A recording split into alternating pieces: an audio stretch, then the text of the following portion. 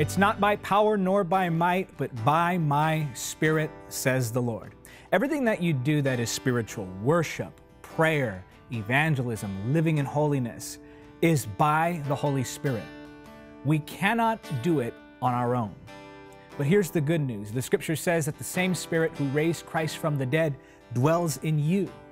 The same Holy Spirit that was upon the life of Jesus, the same Holy Spirit that moved the prophets of old to make prophetic declarations from heaven, the same Holy Spirit who moved the psalmist to write poetic stanzas of worship, the same Holy Spirit who anointed the apostles in the early church, that same Holy Spirit who hovered above the face of the deep and caused creation to occur when the Word of God was spoken, that same ancient and powerful Holy Spirit dwells in you. And here's the even better news. You have just as much of the Holy Spirit as Paul the Apostle had. You have just as much of the Holy Spirit as Jesus had.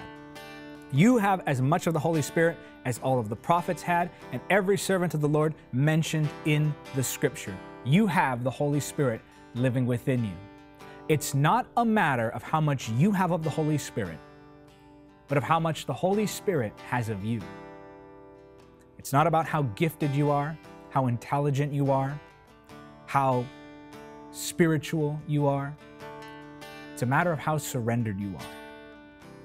Catherine Coleman said that God is not looking for golden vessels. He's not even looking for silver vessels. He is looking for yielded vessels. Who is the Holy Spirit? He is our helper. He is our advocate. He is our teacher. He is the one who helps us to pray, helps us to worship, helps us to understand the Word of God. And I want to complete this two-part lesson today here on Spirit Church. With me, as usual, is Stephen Moctezuma. He's going to lead you in worship, and then we're going to get right into this lesson. Here is Stephen Moctezuma. Where the Spirit of the Lord is, there is freedom. Where the Spirit of the Lord is, there is freedom. And if you're tired and thirsty, there is freedom.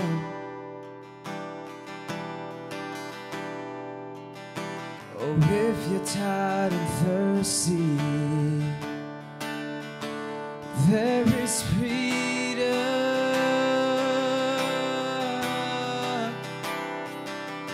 And freedom reigns in this place. Oh, showers of mercy and grace falling on every face. There is freedom. Oh, freedom reigns in this place.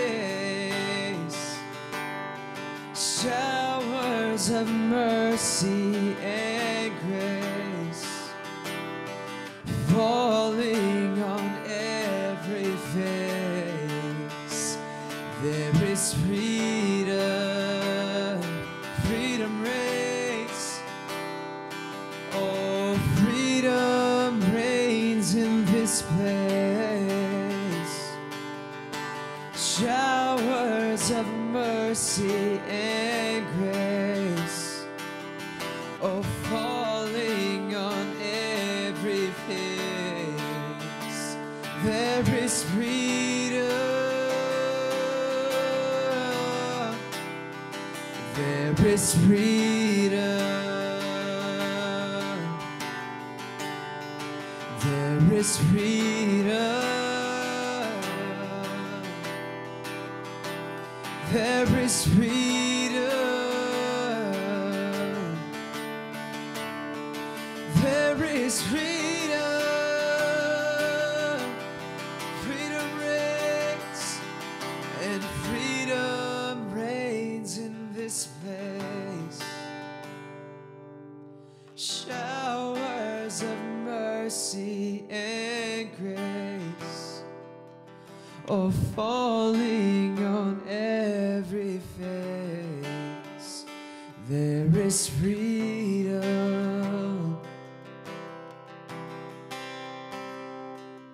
Oh, freedom reigns in this place. Showers of mercy and grace falling on every face. There is freedom.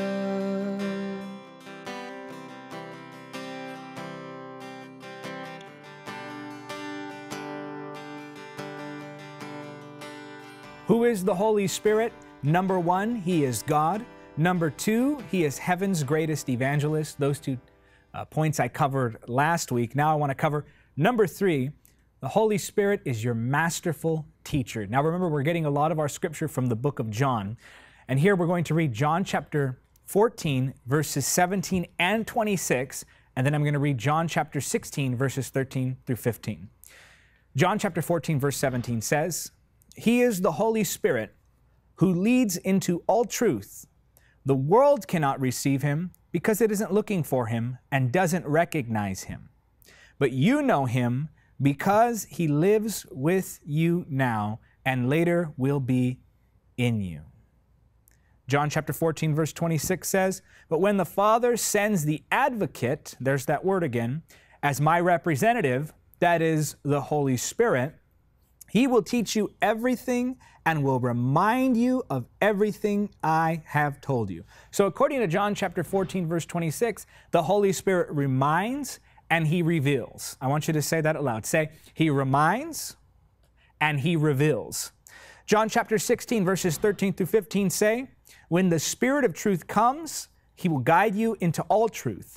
He will not speak on His own, but will tell you what He has heard. He will tell you about the future. He will bring me glory by telling you whatever He receives from me. All that belongs to the Father is mine. This is why I said the Spirit will tell you whatever He receives from me.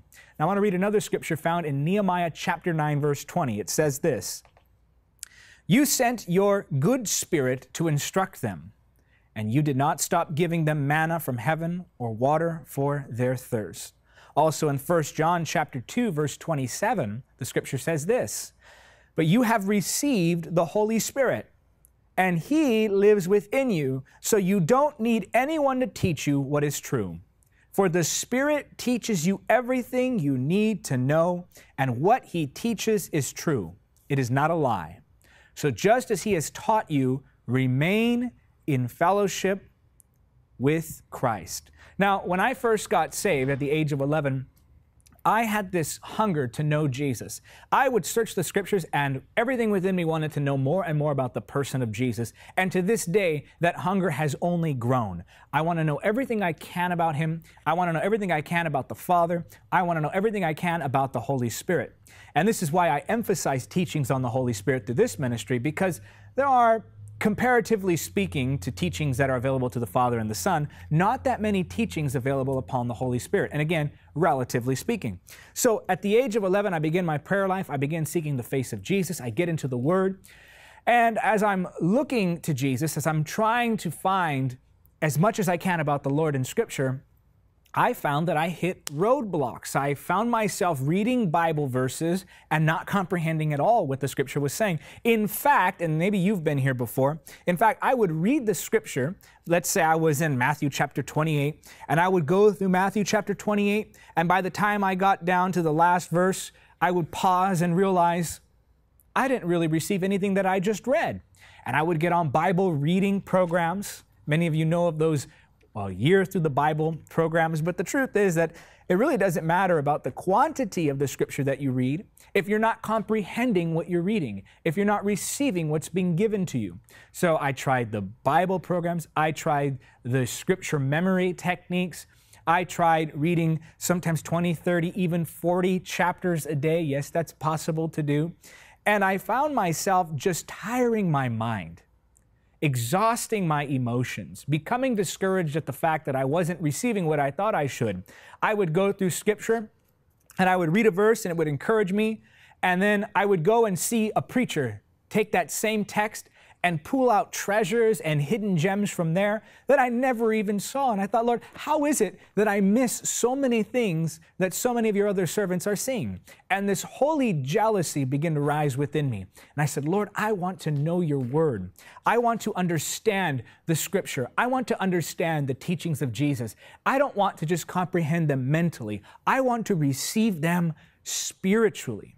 You know, you can tell when someone is teaching you from their mind to your mind because it tires you. And then sometimes people will preach from their spirit, but you don't receive it in your spirit. You only receive it in your mind, and it tires you. When someone preaches from their mind to your mind, it tires you. When they preach from your spirit to your mind, it confuses you. But when they preach from their spirit to your spirit, it livens you, it brings you to life, it refreshes you, it excites you, it interests you, and something inside of you develops that is the hunger for the Word of God. The Holy Spirit gives you a desire for the Word. You just have to ask Him. Just ask Him now. Say, Holy Spirit, give me a desire for the Word of God. Give me a desire to understand the revelation from Scripture, and He will do it. So I struggled, and I found this scripture in the book of James that told me, if any of you lack wisdom, he should ask God, and God will give it. And so there I was, 11 years old. I said, Lord, I don't have the wisdom to understand the scripture. I don't have the wisdom to steward the treasures of revelation. I don't have the wisdom to uncover spiritual truths, not with my carnal mind anyway. And so I prayed, Lord, give me, I ask in the name of Jesus, wisdom from on high. And I remember it was like something came to life in my mind. My mind was lit. I felt like before there was dimness, there was darkness. And when I prayed that, Father, enlighten me. Father, show me the truth. The Holy Spirit came alongside me and He shined a light where there was once darkness. The Holy Spirit reveals the Word of God. He reminds us of what Jesus has taught, and He reveals things. How? Through His Word. But how is He supposed to remind you of something that you've never heard? How is He supposed to remind you of something that you've never read? How is He supposed to reveal the truth within the words of Christ if you're not reading the words of Christ? How is He supposed to reveal the truth of the Word if you're not reading the Word? The Holy Spirit works with you. We must do the possible so that God can do the supernatural. We must do the difficult so that God can do the impossible. If we will do the practical by opening the Word, disciplining ourselves to seek Jesus through the Word, and focusing on the Scripture before us, then the Holy Spirit will come alongside of us and do the supernatural and bring forth revelation from the Word. And so when I prayed that prayer, things changed for me. And I remember it was like overflow. When I opened my mouth, the Word of God would come out. When I opened my mouth, there would be wisdom coming forth. And it wasn't coming from me, it was coming through me. And people who knew me began to comment. They began to say, something about you is changing. There seems to be this wisdom on you. And to this day, that's what people describe. And I'm not trying to compliment myself or boast. If anything, I'm boasting in what the Lord has done. People will say, there's a wisdom on you beyond your years. I'm only 27 years old. Well, by the time this airs, I'll be 28. So, wow. But anyway, I'm only 28 years old, and people say, you know, for your age, you know the Word of God so well. I can tell you the secret is that it's not me, it has nothing to do with my intellect. It has only to do with the Holy Spirit. It has only to do with my yielding to His guiding and to His teaching. So this is the difference between knowledge and experience, which is the difference between revelation and information. The Word becomes an experience when the Holy Spirit breathes upon it. Information informs, revelation transforms. You can know that God loves you, but knowing that God loves you and experiencing His love are two different things. You can know that Jesus gives life. You can know that mentally. You can know that in your mind. But experiencing the life that He gives is completely different from knowing that He gives life. In the same way, knowing the information intellectually from the Word is different from experiencing what that information is describing. The spiritual experience, that divine connection between the Father and creation, the knowledge of who Jesus is, the passion that is fanned within your heart, the flames of love that begin to burn within your soul, that cause you to seek Jesus in ways you've never sought Him before, that cause you to know the Master in ways you never knew you could know Him before. That is the difference between experience and knowledge, and it's only by the Holy Spirit. The Holy Spirit wants to teach you the Word. So that's number 3. The Holy Spirit is our masterful teacher. Number 4, the Holy Spirit is an ever-present comforter. So John chapter 14, verses 15 through 18 say, "If you love me, obey my commands, and I will ask the Father, and He will give you another advocate who will never leave you. He is the Holy Spirit who leads into all truth. The world cannot receive Him because it isn't looking for Him and doesn't recognize Him. But you know Him because He lives with you now and later will be in you. No, I will not abandon you as orphans. I will come to you." The Holy Spirit does not leave the believer. If He does, hypothetically speaking, leave the believer, then that person is no longer a believer, because the Holy Spirit is the one who gives us the power and the revelation in order for us to believe. So to say that some believer doesn't have the Holy Spirit is a contradiction in description. You cannot describe someone as a believer if they don't have the Holy Spirit. For if they have not the Spirit, how will they believe? He is the one who works the belief in us. So if you in your heart are struggling, if you in your mind are wavering back and forth, if you in your soul find yourself in a war between what seems to be two natures that are still alive in you, what seems to be two natures, then you need to experience the abiding presence of the Holy Spirit. He is there to comfort you. He is there to still the soul. He is there to calm the storm. He is there to address your fears. He is there to bring upon you peace that passes all understanding. He is our ever-present comforter. He is alive. He is active. He is powerful, and He is present in our lives. He does not leave you. So many believers I talk to, they address me in fear, saying, "Brother David, I committed a sin, or I believed something that was ungodly, or I misrepresented the Scripture, or I said something that I regret." And time after time after time, I will tell them, if you sense the conviction in your heart, if you sense this sorrow and brokenness over your wrongdoing, it can only mean that the Holy Spirit still abides within you. For He is the one who works godly sorrow. He does not leave you. He abides to comfort you. He has not left you abandoned. And they always say, "But Brother David, you haven't heard my situation. I got to tell you how evil what I did was. I got to tell you exactly what I said. I got to tell you exactly what I thought. I got to tell you exactly what I did." And only after they have told me their whole situation in detail, and then I tell them the same answer, do they receive it. But don't wait for me to hear your situation. Don't wait for someone else to listen to what you would think is the most evil thing that anyone has ever done. Just trust the Word of God when Jesus said that He will not leave you. "I will not abandon you as orphans." He'll never leave you, Jesus said. He's with you. He's in you. He's abiding. When you commit a sin, who do you think is there convicting you over that sin? It's not yourself. It's not your flesh. It's not the devil. The very fact that you feel sorrow over mistakes, the very fact that you feel sorrow over sin is proof that you belong to God. The very fact that you feel convicted about something that you did is proof that you still belong to God and that the Holy Spirit has not left you. Just because you don't feel Him near all the time doesn't mean that He has ever left you at any point. Don't rely on your feelings. Faith is based on fact, not on emotions. Emotions go up and down, but faith never wavers because faith is based upon the sure foundation of the promises of God. And He promised, "I will never leave thee. I will never forsake thee." Jesus promised the Holy Spirit, and Jesus said of the Holy Spirit, He will never leave you. He is an ever-present comforter. He is patient with you. Whether you need comfort because of mistakes you have made, or whether you need comfort because of heartbreak, or whether you need comfort because you feel alone, I know many of you watching this right now, and perhaps it's you. You feel alone right now in this season. You feel so alone, and you're saying, Lord, I am abandoned. Lord, nobody cares. Lord, nobody understands. He understands. He'll never leave you nor forsake you. This is what the scripture says in Psalm chapter 34, verse 18. The Lord is close to the brokenhearted.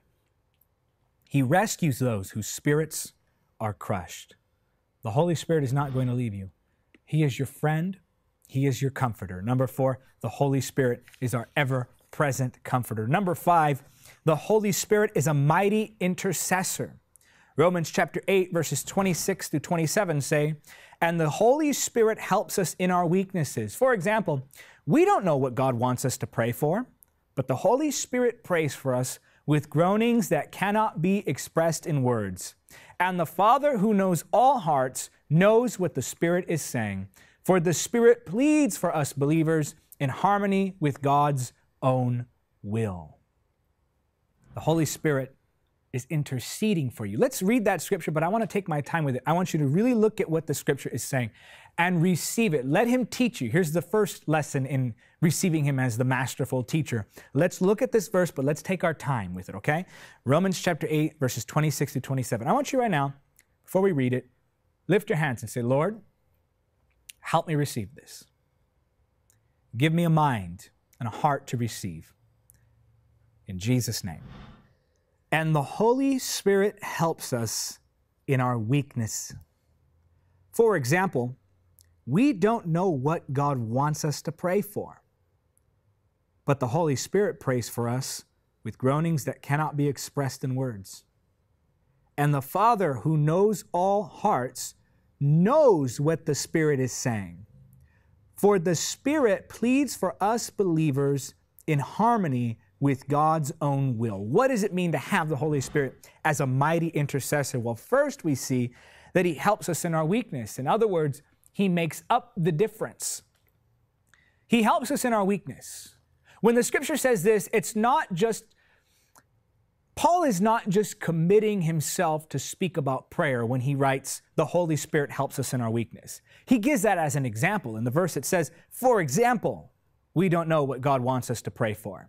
But he starts that by saying, and the Holy Spirit helps us in our weakness. In other words, the fact that the Holy Spirit helps us in prayer is just one example. Prayer is just one way the Holy Spirit intercedes for us. But the Holy Spirit intercedes or fills in the gaps or stands in the middle of for us because of many reasons. And it's not just to do with prayer. He helps us in our weakness. Where you lack, He fills.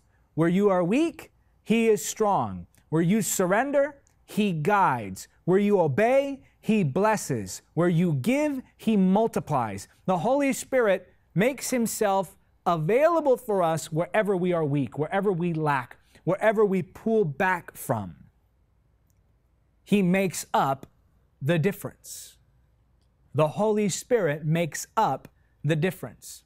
Have you ever been in a season where you weren't that spiritually disciplined, where your prayer life was lacking, where your devotion to the Word of God was lacking, where your worship was lacking, and maybe perhaps there were even some sinful habits that begin to find their way back into your everyday life, and you're just going through, we'll call it a spiritual slump. You're just in a place where you're saying, I'm not doing good spiritually. And then all of a sudden, out of nowhere, one day you'll wake up and there's this fresh desire to begin praying and reading. And all of a sudden you feel the chains breaking off. And all of a sudden you feel like worshiping. And all of a sudden you feel like reading the Word. And all of a sudden you feel like praying. Again, it's not about feelings, but what I'm talking about is grace and mercy.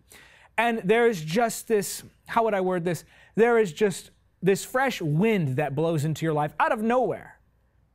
And you come out of that spiritual slump and you look back and you say, I didn't really do anything different.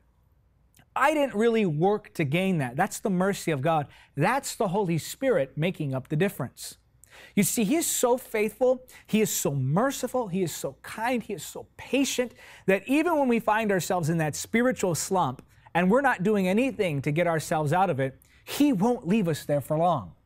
The Holy Spirit is faithful even when we are not. And He'll come alongside and He'll see us in a spiritual slump and He'll give us His strength. And all of a sudden, out of nowhere, we'll wake up that morning and we find ourselves refreshed. And we find ourselves back in the Word. And we find ourselves back in prayer.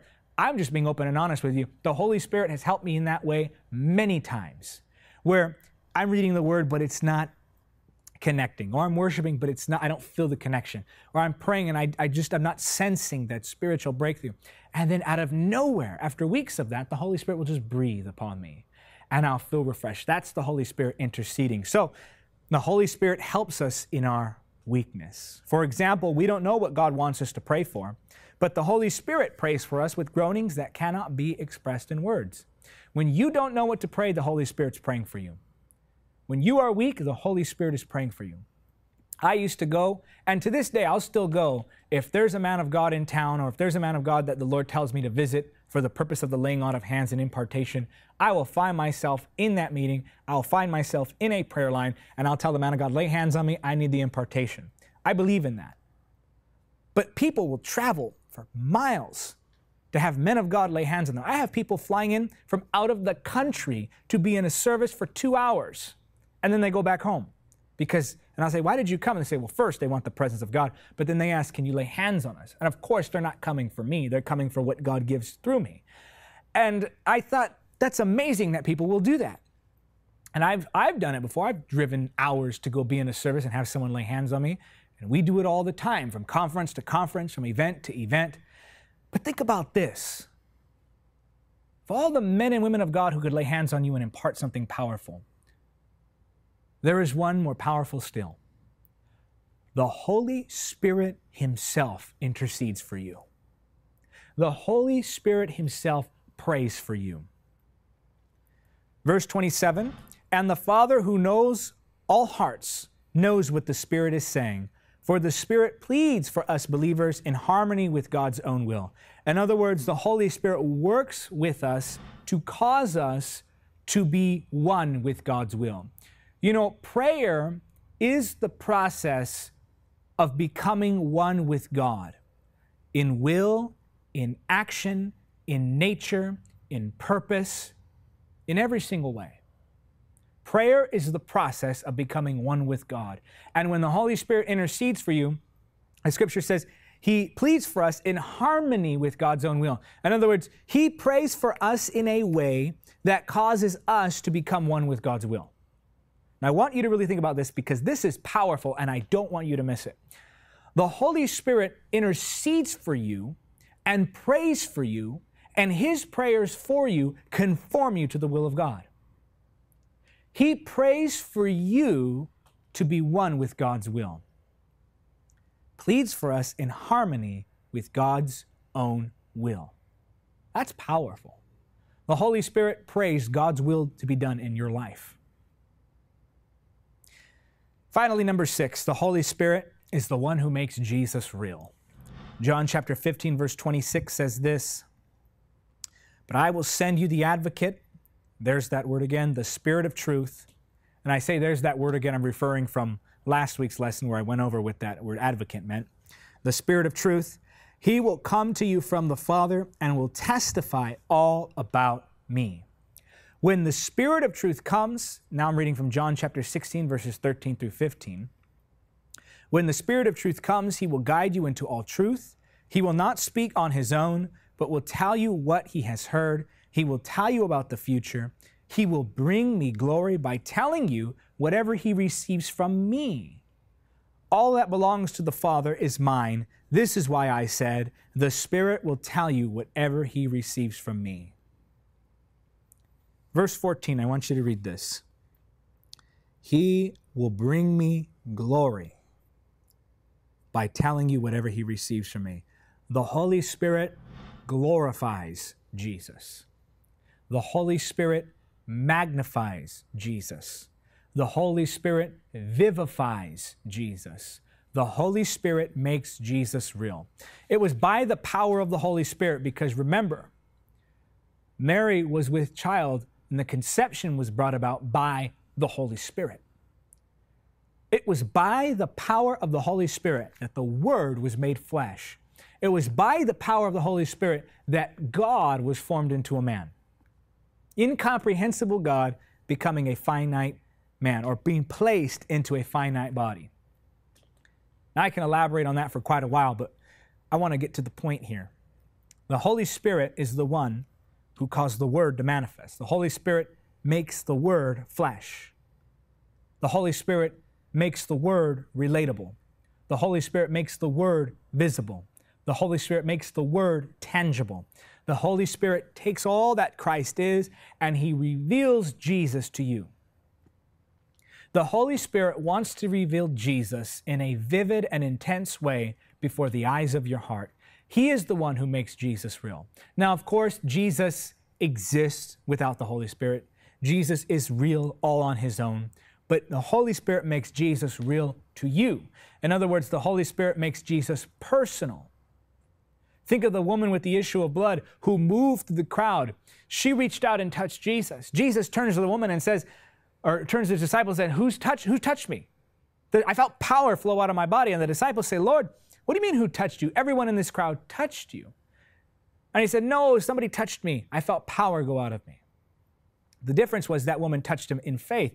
So while everybody else was touching Jesus, they didn't receive from Him, only the woman did. In that way, the Holy Spirit reveals Jesus to the one who seeks Him. Others may be standing in the same church service.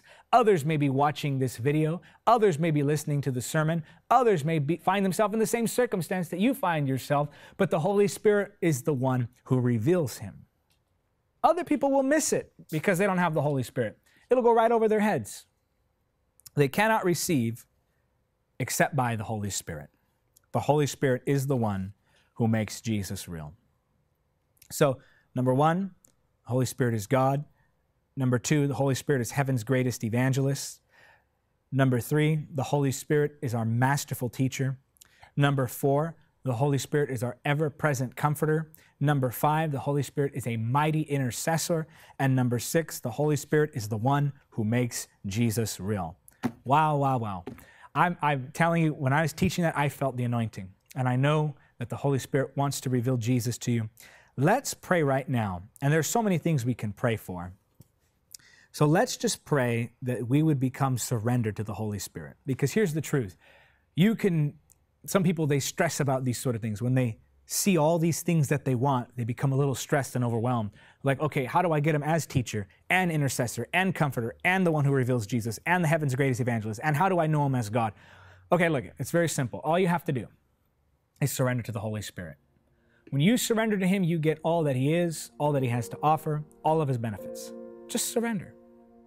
Give up those things that God's been telling you to give up.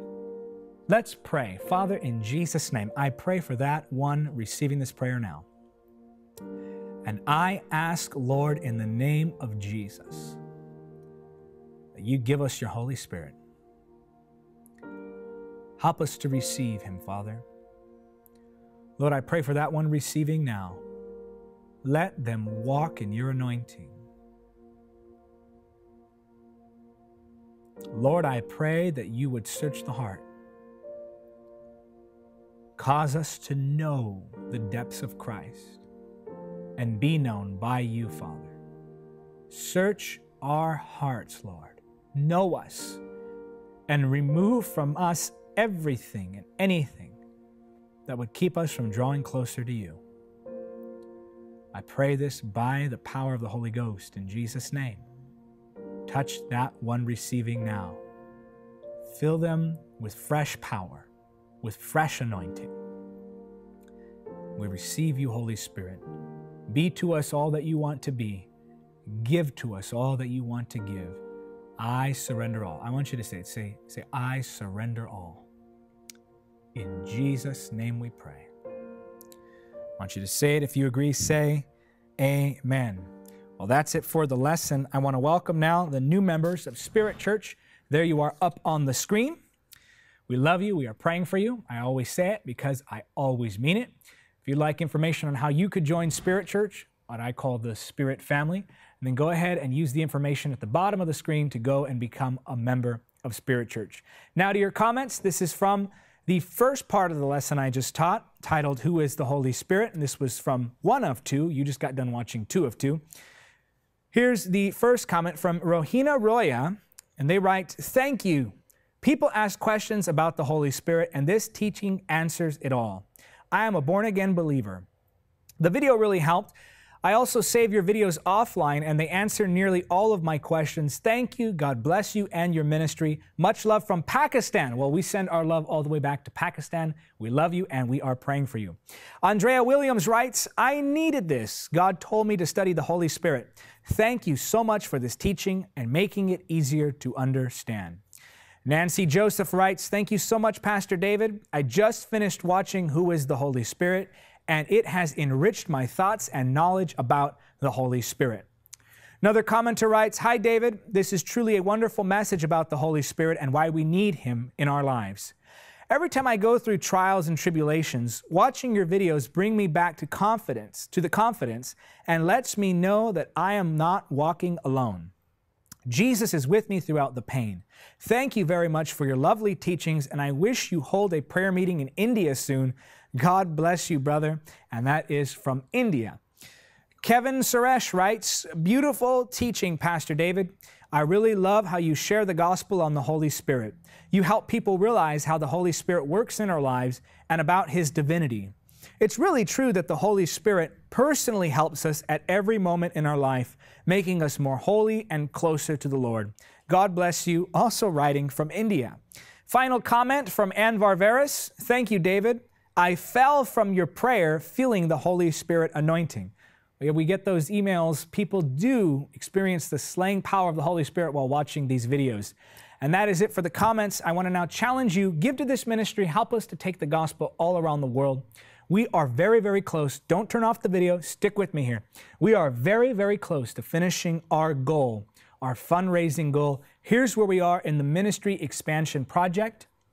Once we reach our goal, that means we have enough monthly partners to move into our own facility where we will hold meetings, where we will have studio audiences, where we will broadcast live, and ultimately we'll be able to put out more media and plan more events. Also, this is important. When we reach that goal, we're going to be able to hold more events in more places. So you're seeing me, and we get many comments writing, "Come here, Brother David," or "Come to this city," or "Come to this nation," or "Come to this state." Well, we need funds to do it. Help us get there. Let me tell you something. We are all about winning souls. We do 2 things and keep it very simple. We win the lost, and we edify the believer through media and events. It's just that simple. Help us continue to do this. I'm telling you, support this ministry, become a monthly partner. That goal chart that you just saw was in regards to our monthly partner. We need more $30 a month partners. And I'm telling you, you're going to help us. We're going to win millions to Jesus. You watch. I truly believe that this is only the beginning. And those who partner with us, you're going to be able to say, "I was with that ministry from the very beginning. I was with it from the beginning years." Look, we're just getting started. You're going to see millions of souls reach the media, and you're going to see thousands attending these events. There's going to come a day where you're going to see stadiums filled with people, and thousands will come forward to give their hearts to Jesus. It's what God showed me, and I know you're going to be a part of it. So do that today. Become a monthly partner, or give a one-time gift. You can either partner with us or give a one-time gift by clicking on the link that's just about to appear at the end of this video. Wait till the end of the video. That link's going to appear. Click on it, make a one-time gift, or become a monthly partner. Well, that is it for this edition of Spirit Church here on Encounter TV. Until next time, remember, nothing is impossible with God. Thank you for watching Encounter TV. Don't forget to subscribe. Also, help me win souls by spreading the gospel through events and media. Make a one-time donation or become a monthly supporter by clicking on the donate link now.